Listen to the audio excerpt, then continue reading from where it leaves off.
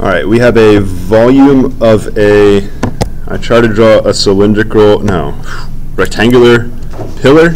So I'll just redraw that rectangular pillar a little bigger without all that stuff around it.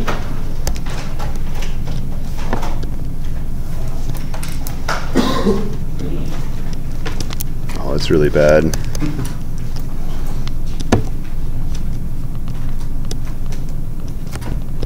All right, that's more believable. We'll just pretend that the sides are straight. Good enough. It's supposed to be that little green one, but not written with everything else drawn on top of it. All right, this is going to be, we need two index values. I can't just call this like volume J because I have to go X and Y axis. So I have two index values. So we'll call this Vij. So that'll be the volume in the ith row, jth column as we go across. So we're going to have to index with two of these. So our volume is approximately equal to summation I equals 0 to n, summation j equals 0. We don't have to both go up to n. I could have like n subdivisions one way and then like 2n subdivisions the other way. So you don't have to go n and n, but just to make things easier, I'll just choose n for both of the subdivisions here. And then we just have Vij. So we're going to add up all the volumes for I and j together. How do we turn this approximation into the actual volume? Integration.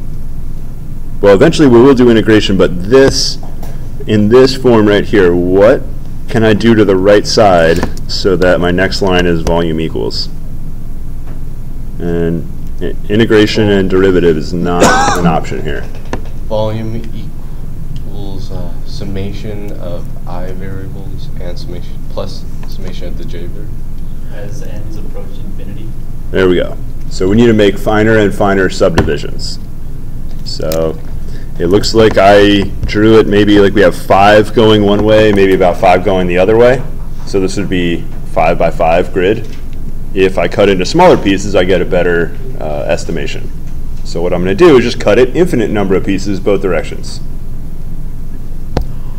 So we just go and write lim n approaches infinity of these summations.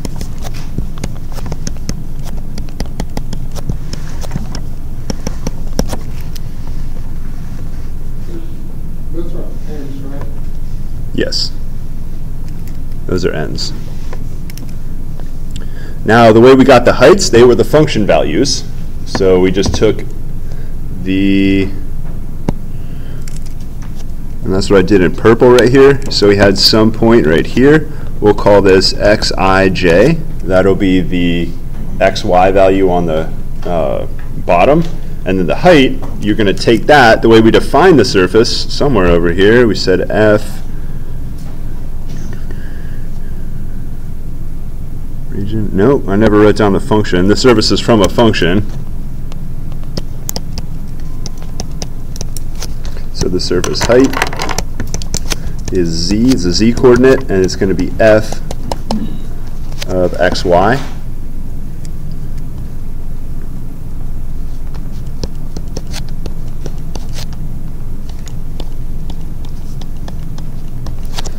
And we're not going to use x and y. I'm just going to call it x1, x2.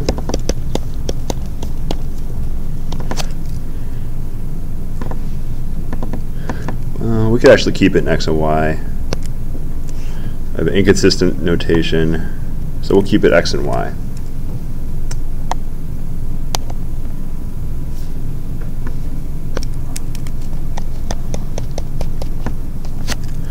All right, so that's our height right there. So our height over xi, yj will be f of xi, yj. Now my comma looks just like a j. So this is my height right here.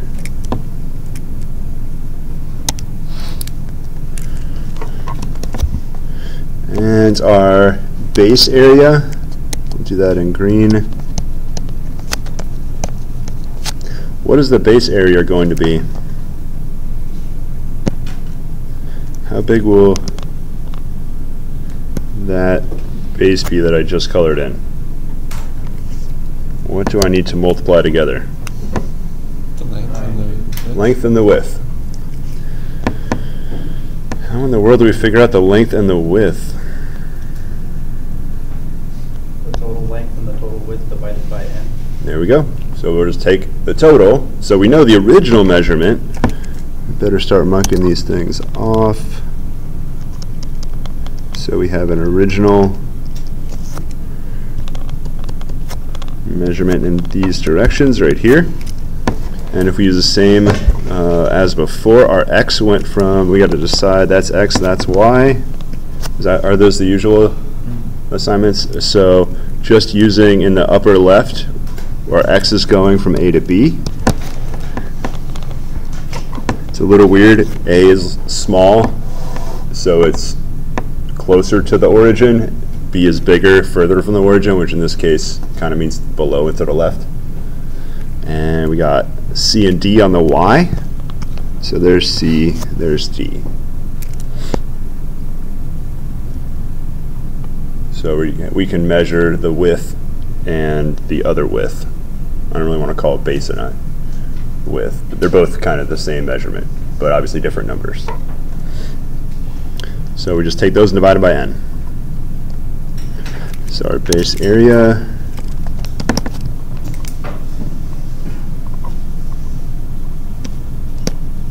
I'll just call it length times height.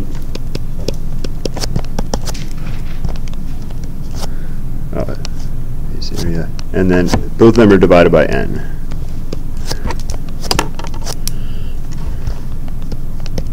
So we got b minus a over n times d minus c over n squared.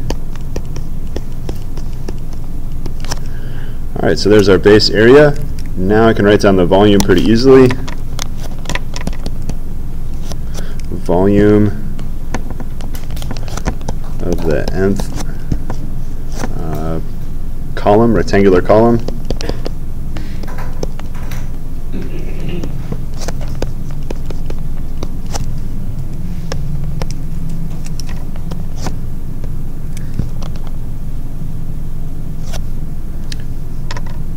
Wait, it's not the nth rectangular column, it's the ijth. Ijth rectangular column. Vij equals, we got 1 over n squared. Let's write the English version out. We'll do base length times. Why did I call that height? It should be width. Sorry, the time change really messed me up. Length, width. Now the volume would be length times width times height, and that'll make everybody happy.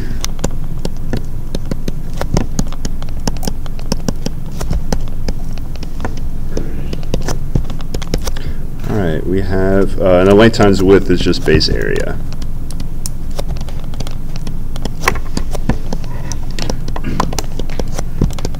Alright, so our base area is right there.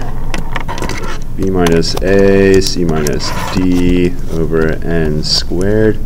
Our height is whatever the f function told us it would be. You just have to make sure you use xi, yj for your inputs to that function.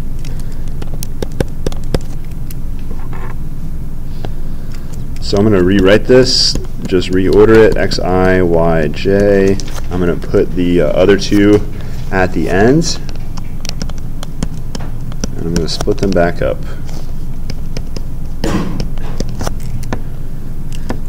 So there are some familiar names for b minus a over n and c minus d over n.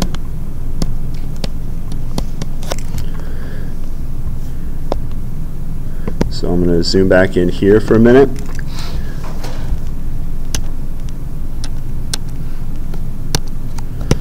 So another name for this measurement that I'm highlighting here would be delta x. That's how much x is going to change each time. And then the other measurement right here, so this width right here, will be delta y. So how much x changes in one dimension or one direction, and then y, how much y changes in the other direction. So we got a delta x and a delta y for the base, width, and height.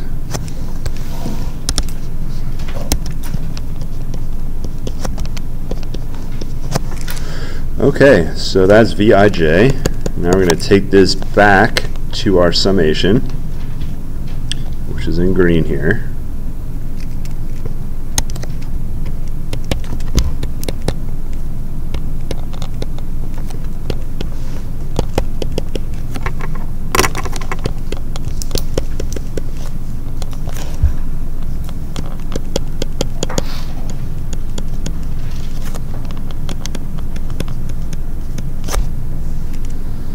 When did you change the width to C minus D? C minus D. It should be over n. But shouldn't it be D minus C? Yes, it should be D minus C. Uh-oh.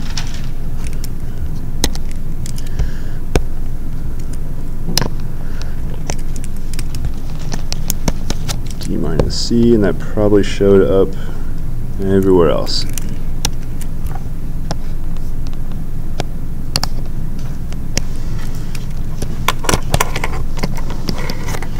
C. Okay. So if you remember way back to Calculus 1, what did this turn into? An integral? So this turns into an integral. This has not just a dx integral, this is a dx dy integral. So this is going to have two variables, your double integral you're going to be doing. So this is, there's really two integrals, so we'll do one at a time. So the way it's written, the inner integral is basically here. So that's the inside integral. So what I'm going to do is put some square brackets in right there. So that's the inside integral right there, and that's f of xy dx. And here when I write down my bounds, they're both x's, so I'm going to go from x equals a to x equals b. Now I'm going to do the similar thing for the y integral, so we're going to get a dy at the end, and now my endpoints are y equals c to y equals d, and here's our volume. And then we'll write a pretty version that we can put a box around.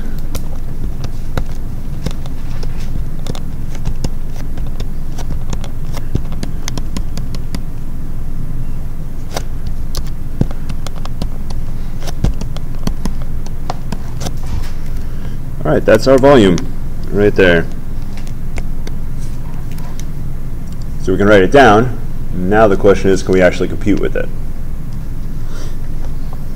So I showed you with order of operations, what does a double integral mean?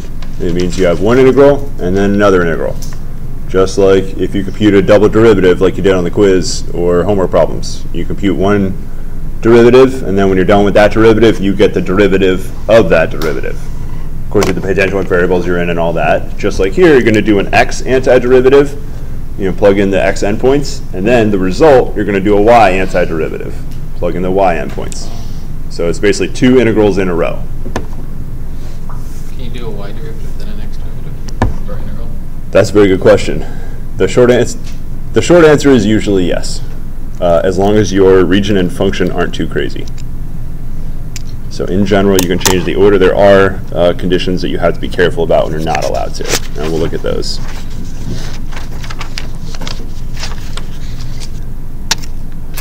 So that's one way to compute the volume. Let's look at a completely different way, although somewhat similar. So what we're going to do is take a volume, we're going to subdivide it, but subdivide it in a very different way. So here we basically looked at the base and chopped the base up into squares or rectangles. and then looked at the height of these small little bases. What if we just cut this up like if it was a loaf of bread? So we're going to slice it. So we're going to subdivide it, but instead of cutting it into, basically cutting it on 2 axes or in 2 dimensions, we're going to cut it in just 1 dimension. So what we're going to have is slices of bread. And this is actually shaped kind of like the beginning of a loaf of bread. So it's a really good analogy for this particular shape right here. So we're just going to basically have a start of a loaf of bread right there.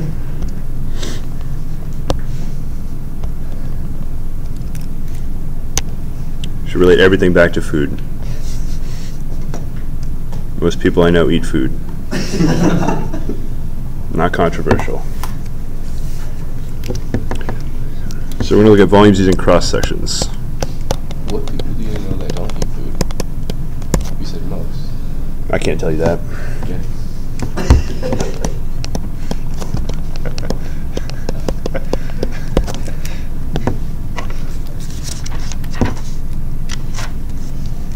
So let's try to draw the same region, and this time we're going to slice it parallel with the x-axis.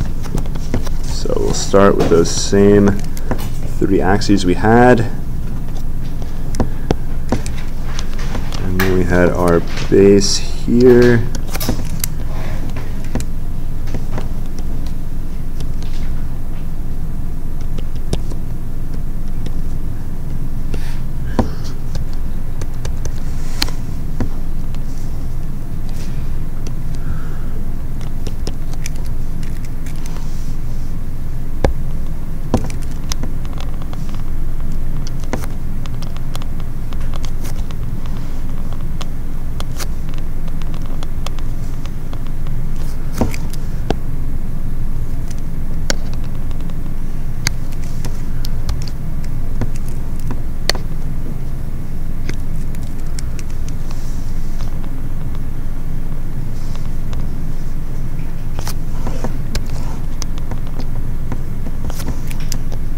Something like that. All right, we're going to cut parallel with the, no, I can't say parallel with an axis. That doesn't make any sense. You have to cut perpendicular to an axis. So we'll cut perpendicular to the y-axis. Parallel to the XY plane, the XZ plane. Yeah, you could talk about being parallel to a plane.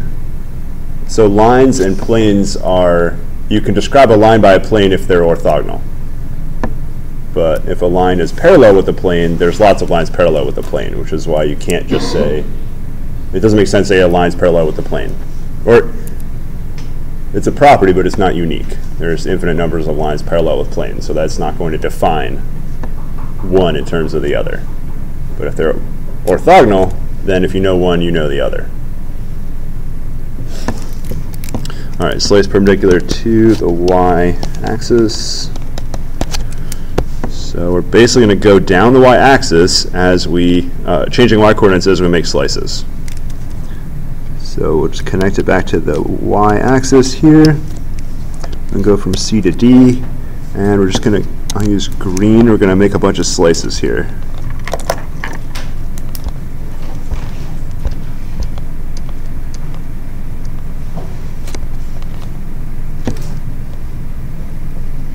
And I'll draw the first slice of bread.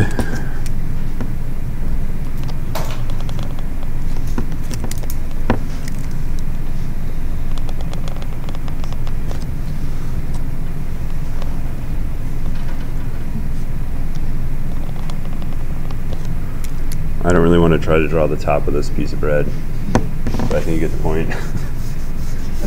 It's good enough. Actually, I do want to draw it there, and then I think I just retrace that line back, and then I think to make this look reasonable,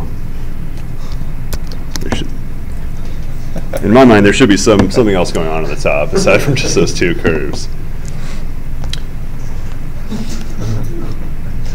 So now our cross sections actually have a volume. Let's think about ways to measure. We're going to have some width that I'm going to need. What's a good name for the width of the piece of bread? What's that? 10 I could use W. What's a better calculus name for it? Delta Y. There we go. So that's the exact same measurement we were taking before, but we don't have a delta X now because we didn't cut. There was no cuts along the X-axis. So we need to get this area, or this volume, is the surface area of one side of the slice of bread. So we get the surface area of one side of it, we'll multiply by the width, and that'll give us the volume of that piece of bread. So that's all we have to do. So I'll try to shade that in. I'm going to use a highlighter. So this should be the right side I'm shading in here.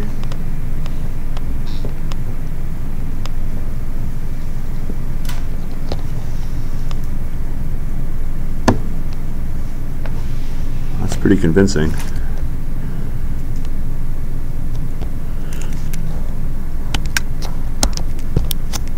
So this is our surface area.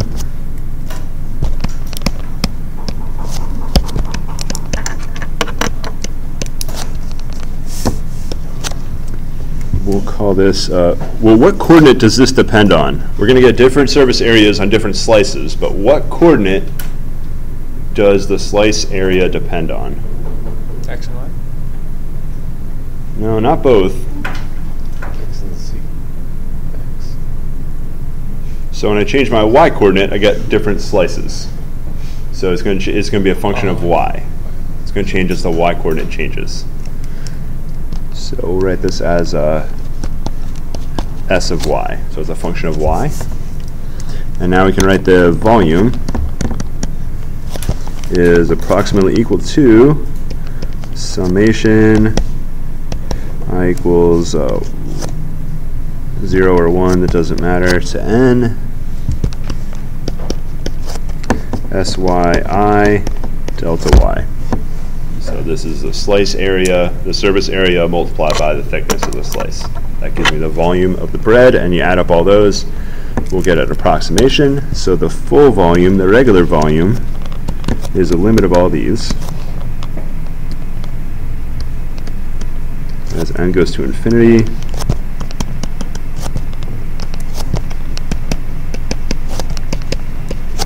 And we know this turns into an integral from C to D.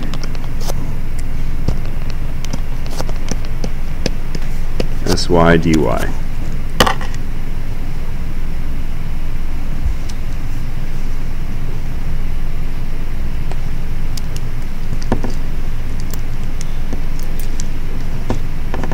Alright, so any questions on this slightly different subdivision?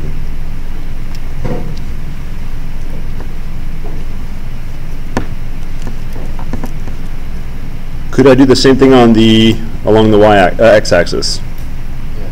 Absolutely. So let's do it. We're going to skip all these steps. Slice perpendicular to x-axis. What now S would probably be a bad letter to use. We'll go with T. T of x will be the surface area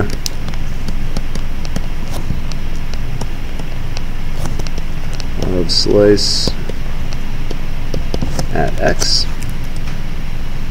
So we get the volume is going to be the integral from a to b tx dx.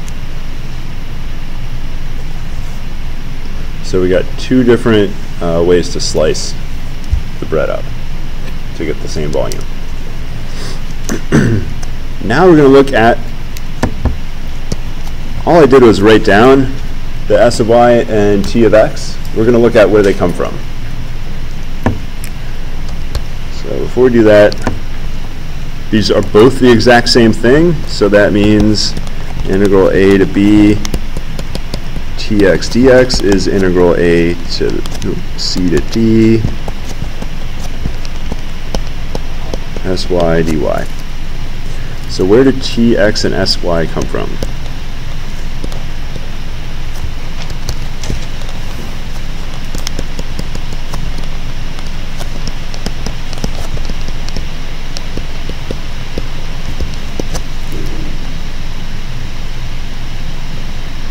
So I just wrote them down. I didn't talk at all about where they came from. So let's go back to where we have a nice picture. How could you figure out, so this, we had that S of y as the area. How could you figure out the function for S of y? How in the world do you get a two-dimensional area off a function? By integrating. So this is a calculus 1 problem. So the way we get S of y, we're going to fix a y coordinate. So let's say we got y naught.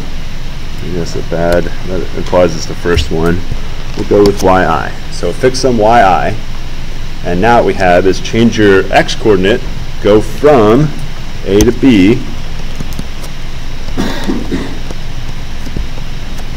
Go from A to B and do a regular calculus 1 integration and define the area. So you're going to fix yi.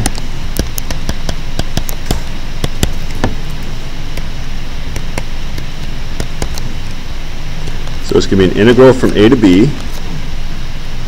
What function represents the height? Z, which is the function f.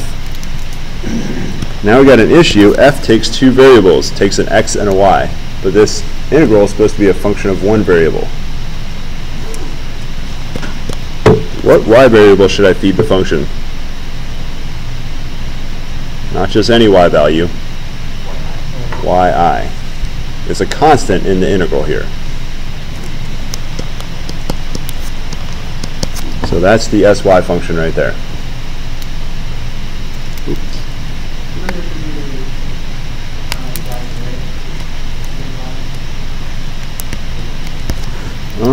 That should be a yi on the left. It doesn't matter what letter you use, I or j or k. It's just a temporary value. Was I using? Yeah, I was using for j's for y's before, but we are. Doesn't matter which way you slice it. That's the moral of today's lesson. Unless your loaf is really ugly, they actually can matter in certain situations, but not in a normal loaf of bread. Since we can slice along the x-axis or the y-axis, can we slice it across the z-axis? Oh, for sure, you can slice across the axis. What is, so there's a fundamental difference, the way that this loaf of bread is shaped. What's the difference between going on the x, the way we cut it, the two ways we cut it are very different than if you sliced it in the, along the vertical axis. What would be the major difference?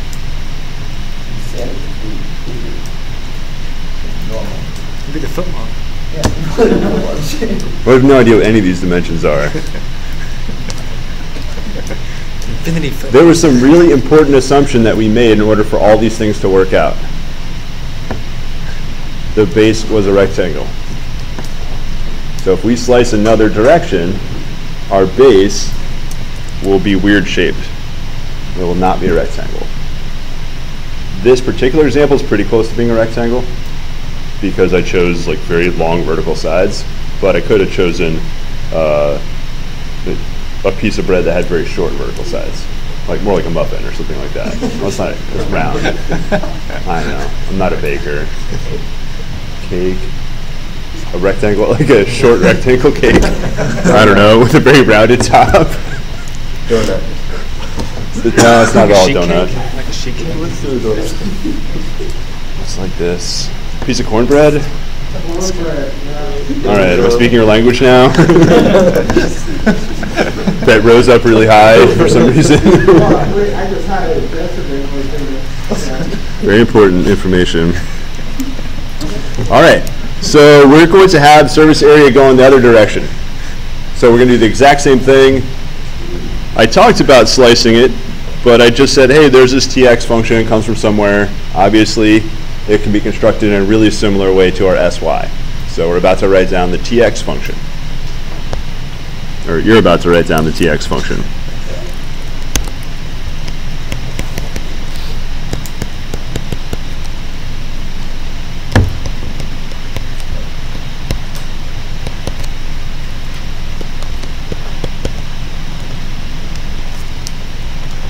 And I'll get you started. So So that's as much of a hint as I want to give you. You got to fill in, there's 4 blanks, 2 variables into the function, and then start and end values in your integral. So could you zoom out a bit so you can kind of x-axis the bottom half? Well, you don't need that right now. Oh yeah, okay. So since we can cut along an axis, any of the 3 axes, I'm assuming that we can cut along a line, any line in space. Yeah. And if we can do that, can we cut across any function in space? Probably. Okay. But the price you pay for not going down an axis can be steep. So there's something called a Jacobian that measures the volume of the unit, not necessarily cube, because if you're in polar coordinates, you have unit, we saw what they look like, unit pizza crusts, I called them. And then in 3 dimensions, you have the 3-dimensional pizza crust. So that's what you learn in calculus 4, is how the volume changes when you change coordinates. Is there circular coordinates when polar coordinates go to 3 dimensions? Yeah, but I don't want to talk about it right now. Okay. They're cylindrical and spherical coordinates. You can look them up. All right, so we have A to B. That should have been super clear. What variables do I feed the function f? X, I, and Y.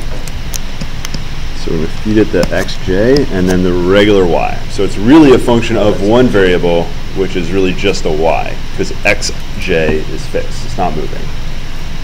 I may have switched i's and j's, but that's not super important right now. Okay, so we have a function for s of y, and So is it still A to B and not X? oh, that's a good question. Which 2 should I use? So I'm going to change my highlighter to some gray. We'll see how that works. So I'll highlight the back.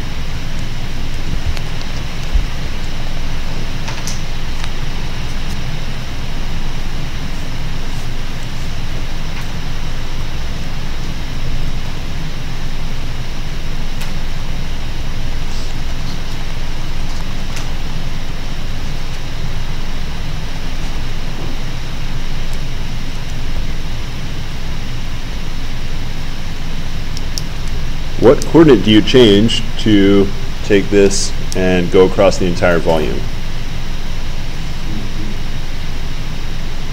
So if you think back to squeegeeing windows from Calculus 2, if I squeegee along the y-axis, am I going to go through the entire volume? Nope. In fact, that cross-section I drew has x-coordinate of a. What I have to do is take my x-coordinate and increase it all the way to b if I want to cover my entire volume. So this is the one dimension up analogy of squeegeeing a window. You're now kind of, I guess you could think of scanning a 3-dimensional object by a 2-dimensional plane. How come X and Y is also A to B? Oh, that should be C to D. Nobody said anything. That's definitely wrong. Now I'm comfortable with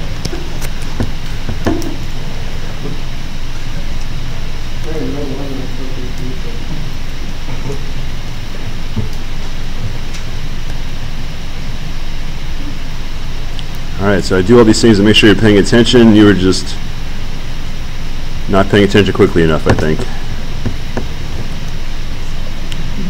We don't need to, Oh, that's fine. That'll be my first mistake. That's been recorded, I'm sure. So this one come from. Okay. So we saw where they come from. Let's write their versions in the integrals right here, where you see tx and sy. I'm going to write those versions from above.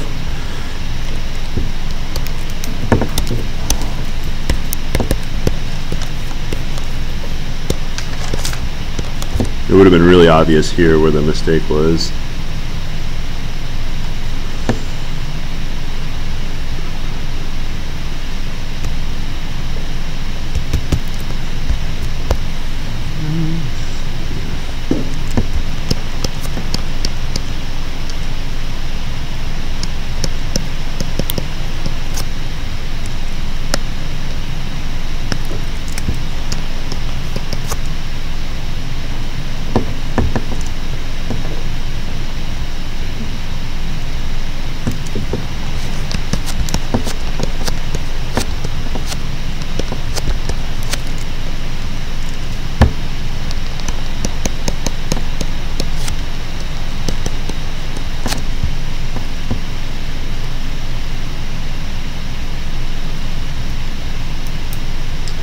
So what this equation tells us, you can change the order, assuming you start on a rectangular base. So if you know you're integrating over a rectangular base, you can change the order, no problem.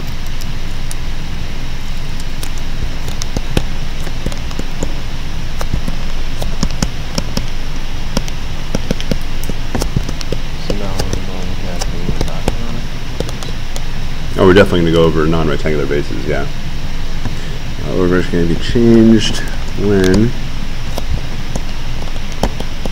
region is a rectangle. And the letter we're going to start using for region is an R, capital R, but it doesn't have the two vertical lines in it. It just has one. And this is when our region is AB cross CD.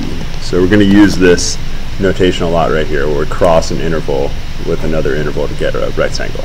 So I talked about this, I think last class or 2 classes ago. This is a fast way to write out a rectangle.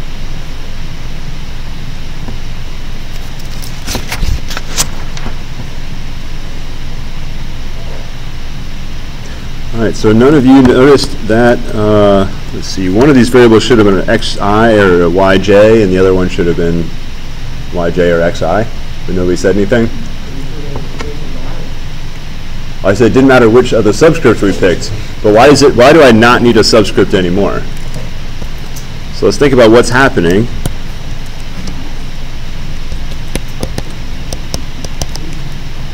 So right here we have tx, and I'm going to look back at tx, use fxj.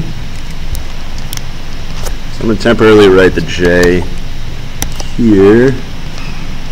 I'm going to take it back out.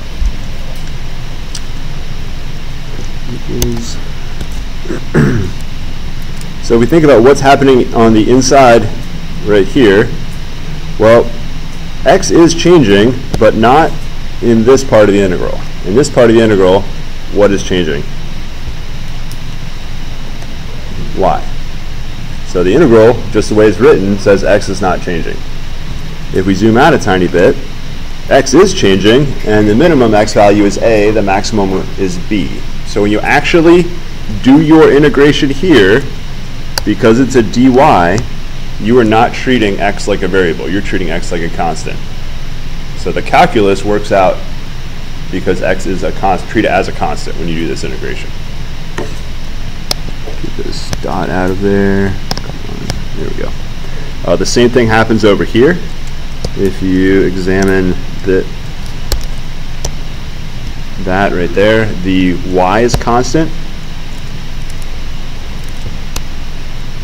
So in here the y is constant, and we don't have to do anything special to the y because it's just constant by the way the order of the integration keeps y constant.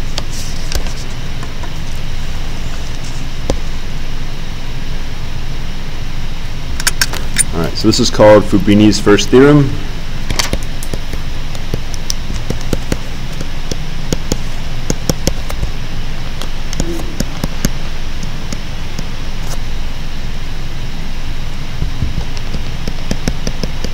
So the first form.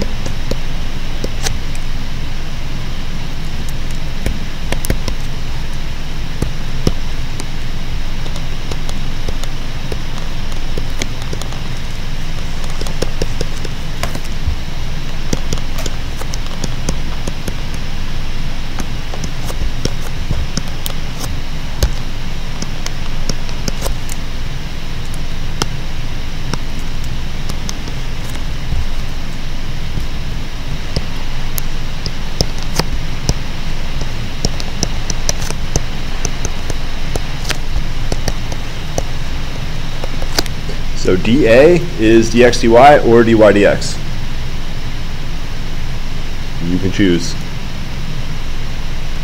So there's 2 ways to integrate this. They come down to which order do you want, dx dy or dy dx. So I'm going to write down both of them, and then we'll just compute it one of the 2 ways. So one way to do it, we'll go dx dy first.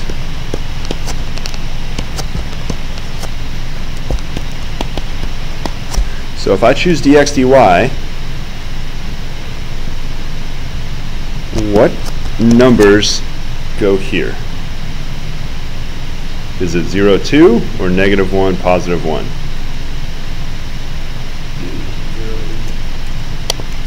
I agree it's 0, 2. Why do we choose, it's not really a choice. Why do we use 0, 2?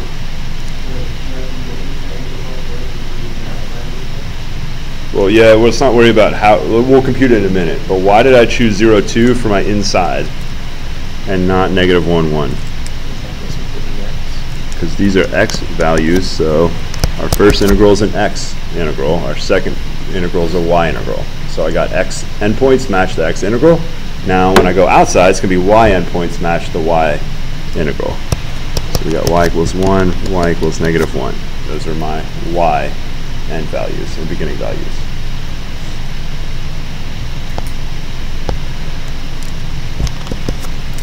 And we'll write the exact same integral, but switching the order next to it.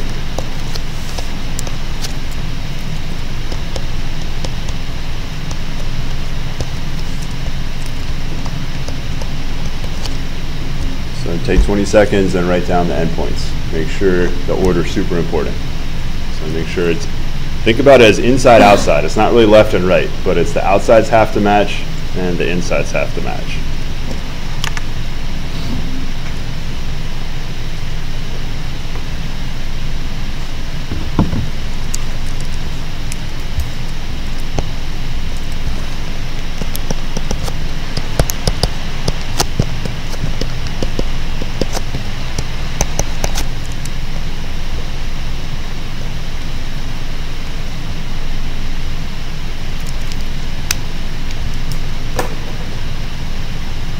So it doesn't matter which one we integrate, it should give you the exact same thing. I believe that both of these should be equally easy / difficult to do. Let's just go ahead and do the first one I wrote down, right here. When you go and do these, I recommend that you add in, especially when you're beginning, the explicit order of operations, so that I'm just not focused at all on the y dy part. I don't want to be looking at those y values. I don't want to be looking at dy. I just want my x, dx, x values and dx right there.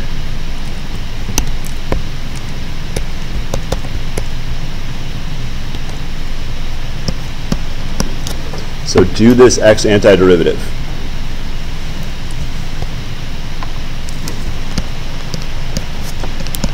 It may be easier to bring your constants out front, which are -6y, and your actual variable term is x squared. So I just rewrote that part with the constants out front. It's a little weird, y is a constant when you're doing an x antiderivative.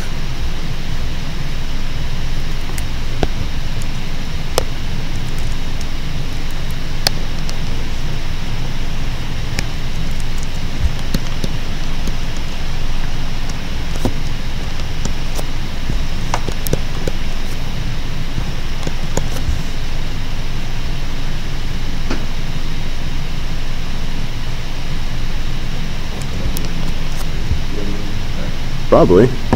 So I haven't taught you how to do partial antiderivatives yet, but I've shown you a lot how to guess and check, and we've done partial derivatives.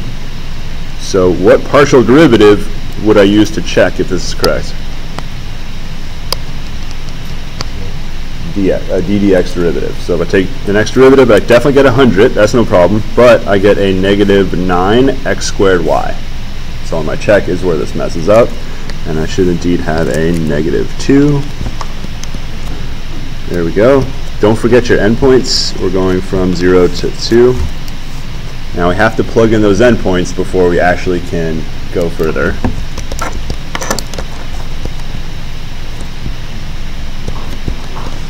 So we get 100 times 2 minus 2 times 2 cubed y minus 0 minus 0.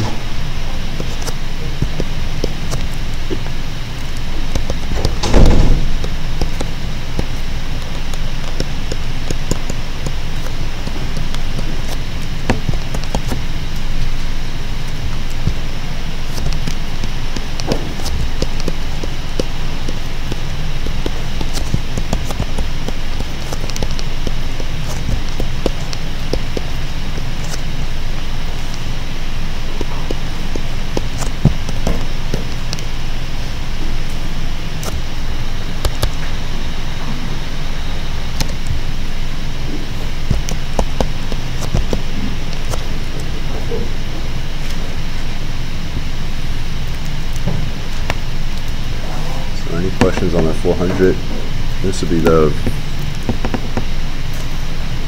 technically this is an area we just computed. Or it could be a volume. I didn't really write down what this represented. We'll see soon that you can compute areas or volumes. If you think about the height always being 1, you could think about the volume as the same as the area of the top side or the bottom side of that shape. But we'll see all that in a while.